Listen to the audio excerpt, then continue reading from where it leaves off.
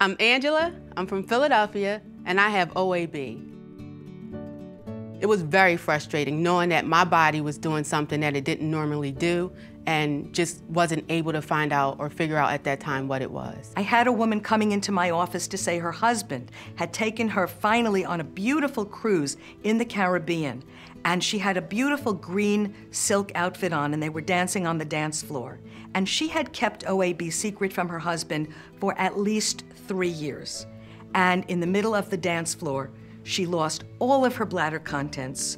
Forget about the ruined dress. She was absolutely mortified in front of her husband, who had no idea. She had hidden it, and from all of the people on the dance floor. I first noticed I had OAB, probably I was shopping with my mother. I went to Europe in '94, '95. I must have went to the bathroom maybe 4 or 5 times during the shopping trip, and I thought to myself that it was somewhat normal for me. My mother's like, why do you keep going to the bathroom? So I'm like, what do you mean? She's like, there's something must be wrong with you because you're going to the bathroom so much. I noticed that on the bus trips, I would have to stop and ask the bus driver to, let me make a pit stop. And I couldn't figure that one out. For a while, I just thought I had bladder infections.